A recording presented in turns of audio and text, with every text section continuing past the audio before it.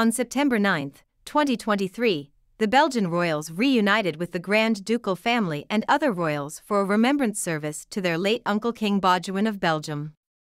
The royal families attended the commemorative Mass at the Notre Dame de Laeken church.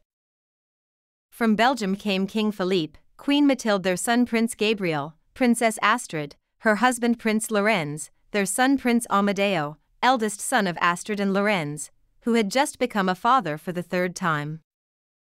From Luxembourg came Grand Duke Henri and Grand Duchess Maria Theresa of Luxembourg, Hereditary Grand Duke Guillaume and Hereditary Grand Duchess Stephanie of Luxembourg.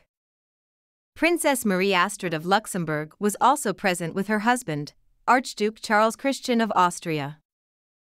From Liechtenstein came Prince Nicolaus and Princess Margrethe of Liechtenstein with their daughter, Princess Maria Annunciata of Liechtenstein.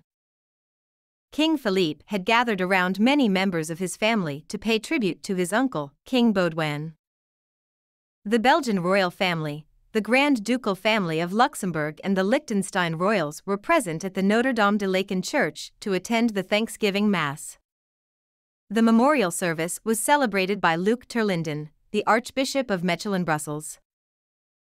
The Luxembourg Grand Ducal family is cousins of the Belgian royal family through Grand Duchess Josephine Charlotte, born Princess of Belgium, sister of King Baudouin and King Albert II. Other members of the royal family present included Princes Oscar O'Hare, Prince of Belgium, son of Princess Delphine. King Baudouin died 30 years ago, on July 31, 1993, in his holiday home in Spain. What do you think of the commemorative service to King Baudouin?